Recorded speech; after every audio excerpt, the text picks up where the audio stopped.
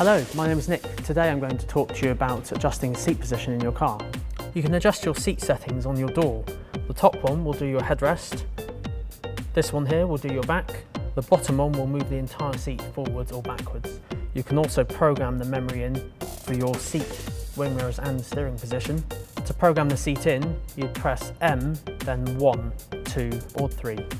You can adjust the passenger seat on certain models by pressing the L button and adjusting the seat accordingly. You can also adjust the wing mirrors on this panel in the door. The left mirror will be done using this button and the driver's on this one, and then adjust on the arrows accordingly. For more tips, check out our other videos.